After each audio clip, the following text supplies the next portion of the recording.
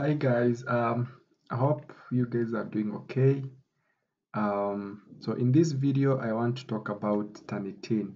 I know I have previously uploaded a video on the same, but I'm doing this video because recently Turnitin introduced some changes on how you can check a file for the similarity, okay? So I want to run you through the new system so that it is easy for you to use it. So let's just get straight into it. So obviously the first thing you need to know is that to use Turnitin, you need to have an account, okay? So unafaa ukuwe na account unatumia. So if you're a student, talk to your instructor, atakucreatea an account, okay? So basically instructors, your admins, they'll create an account for you where you can submit your assignments, okay? But if you're just a writer, you can just buy the logins from someone who has them, okay? So let's just go to Turnitin. So obviously you need some logins. At the moment I'm using my account, which you can see the email address and my login. So obviously if you are buying one from someone, they'll give you the login credentials to use. So just use the email provided and then you log in with the password, okay? So once you are logged in, you just need to identify an active class, okay? So this account only has one active class, as you can see.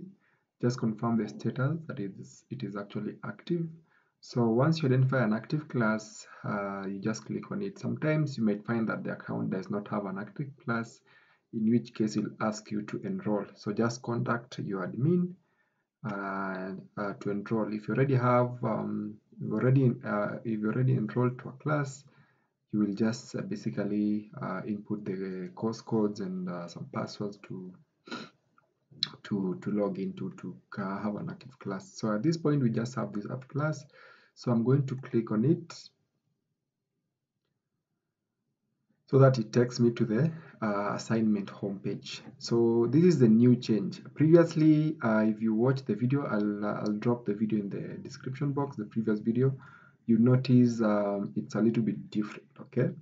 So once you come to this page, you just need to identify an assignment that has not been used. You can see at this point we have two assignments, hands 1, helping hands 1, and helping hands 2. Hands 1 has already been used up.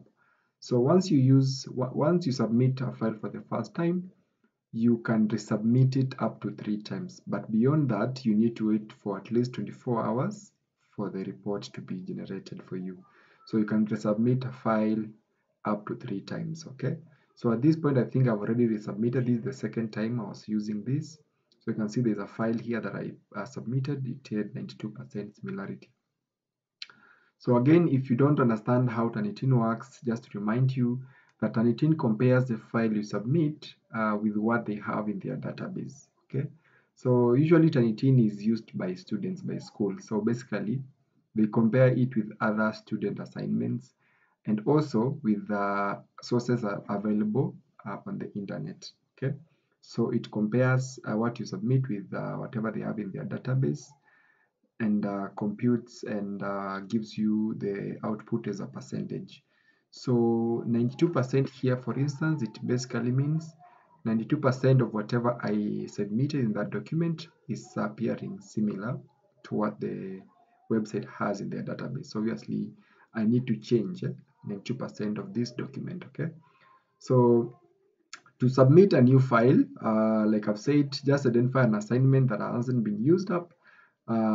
These are the assignments. So you can see this one has not been used up. And again, depending on the account you're using, you might have more assignments here. Okay, so but at this point, I only have 2, which one is already used up. So I'm gonna use the remaining one to demonstrate. So I'll just click submit. And initially, you could one of the changes that initially you could write, you could edit this field here, but you can see at this point it's sort of locked out. You can't edit. So obviously the report generated will have the name of the person owning the account, okay, the account owner. So the only thing is that you can edit is the submission title. So let's just name it sample, and then you're gonna choose from the PC the file you want to run. So let me just pick on this case study that I've previously written, and then I upload. So just give it a few seconds to load, to process, and then it will ask you to confirm. Okay, confirm, and then from there it will ask you to return to the assignment list. Okay, so it will ask you to go back to the assignment list. As you can see, it is still processing. So what you can do at this point is just refresh the page or give it time for it to finish processing, and then you can now view the report. So let's just refresh and see. Yeah, so it has finished. You can see it is saying it has completed the process. So you can see it is saying 25% plagiarism. Okay, so basically 25% of that document is plagiarized, and that is a problem. So to view the report, just click view, and then it will open, it will launch this window where you can see which parts of your document uh, has been affected. As you can see, I think the entire first paragraph has been affected. So as always, what you need to do at this stage is to open the original file in your PC, and then you go to this paragraph that have been highlighted, and then you rephrase it or you paraphrase it. Okay, so basically you need to paraphrase every highlighted part, be it the red one, the other color, whatever color it is. Not just the red parts alone, all the places that you have any sort of highlighting, you need to go and paraphrase. Okay, so if you need to download this report, maybe if you want to send it to somebody, you just click on the download button here. Okay, so click on the download button, and again the download button might be appearing at different position depending on the browser you're using. Okay, so just look for it, you'll see somewhere the download button. Just click download, and then remember to download the current view. Okay, so that is the simple step of using Turnitin.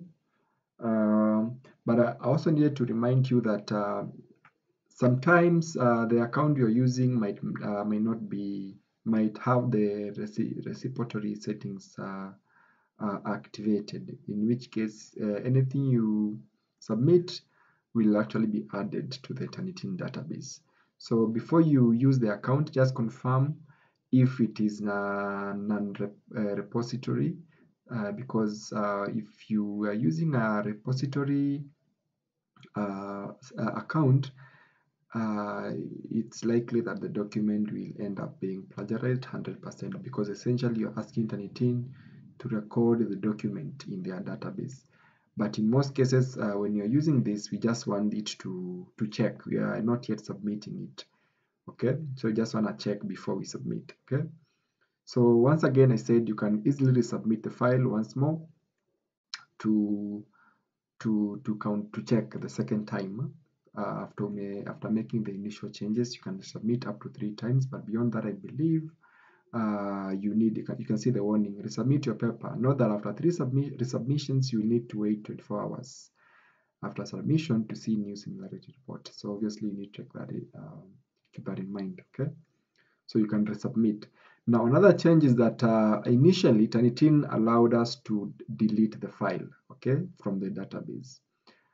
In this new system, there is no option for deleting, or at least to the best of my understanding. So for you to get rid of the document, to remove the document from your file, you can submit another fake document, okay, that will now replace that particular one, okay, from the assignment list. So like in this case, if I want to get rid of the initial document, which is still here, okay, which is still recorded here, I need to just resubmit, and then in this case, I'll just pick a different fake document, okay, to submit. So earlier I was talking about repository settings. Sometimes you need to count if the account is repository. You need to confirm that it has indicated somewhere here that the file you'll be submitting will not be added to any repository. But in this case, I'm using a non-repository account by default, so I don't need to worry about that. So obviously, when you're buying an account or you are signing up for one, you can ask the instructor or the admin to create a non-repository account for you. Okay, it just makes things a little bit easier. Okay, so this one is by default non-repository, so I don't need to worry about that. But if it wasn't, then I would have had to confirm the settings, the repository settings, to just confirm that the file that I'm submitting will not be added to any database.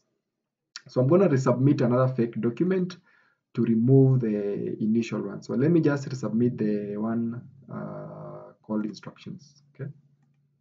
So those are just the instructions for that assignment. So once I submit that, it will replace the original file. And this is very important, especially for shared accounts, because I understand some people might be sharing accounts and then maybe you don't want other people to see the document or to download it. So you need to resubmit another one to replace the existing file. So I think that is all for Turnitin. See you in the next video.